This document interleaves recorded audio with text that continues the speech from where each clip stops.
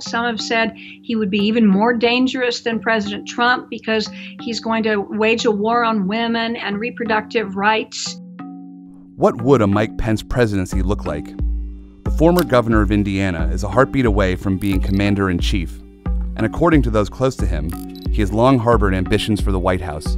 Unlike Trump, though, Pence has mainly kept quiet in the administration. So just how different would he be to the current president? I don't think his policy initiatives would differ that much, but in terms of his presentation, he would be completely different from Donald Trump because there are no signs of wanting to grab the limelight. Huge difference in terms of temperament, huge difference in terms of public behavior. We're not going to see a president who uses his Twitter account to communicate. Mike Pence is going to use more traditional, perhaps more old-fashioned forms of communication. Mike Pence always thinks before he speaks. He's very restrained in what he says publicly. He wants to present himself as a model of humility. He's not going to be boorish or thuggish. He's going to act like a gentleman. We don't see any personal scandals in Mike Pence's life. An evangelical Christian, Pence's faith informs a lot of his political views, and one he would likely be particularly vocal on is abortion. Some have said he would be even more dangerous than President Trump because he's going to wage a war on women and reproductive rights. I don't think he shows a history of trying to impose his moral world order on government, but he certainly has chosen some select issues where his faith takes center stage. He opposes abortion. He has often said he wished Roe v. Wade could be overturned.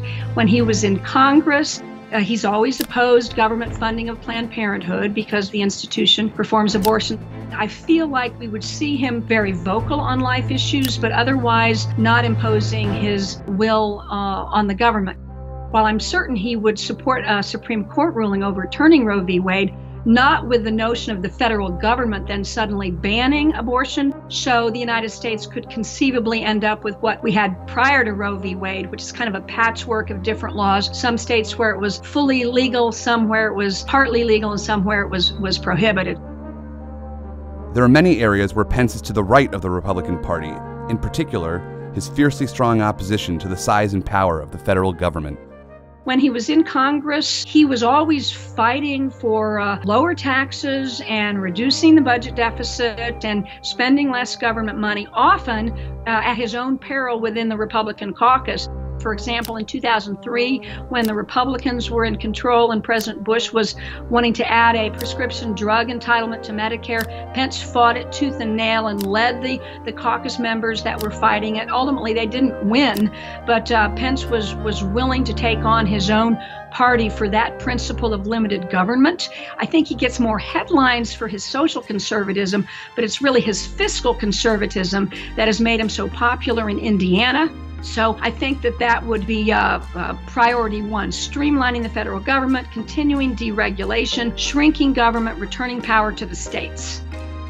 But perhaps where Pence would most differ from Trump is in how he would deal with the Democratic opposition. Despite his right-wing views, history shows he is not against bridging the divide in order to make a deal. He's quoted as saying in my book that if you're not willing to listen to the other side, then forget democracy. So I think he would view himself as more of a healer and more of that olive branch kind of person. Similar to John McCain in the sense that when he was in Congress, Pence had good friends on both sides of the aisle and worked well with representatives from the Democratic Party. One example would be the federal Medicaid program. While he didn't like some of the aspects of President Obama's program, he was able to work with the Obama administration and achieve a waiver so Indiana could implement a program called HIP, Healthy Indiana Plan 2.0. And he negotiated personally with President Obama on the tarmac of an Indiana airport to achieve that. So he is willing to compromise, and I imagine that would continue under a Pence presidency.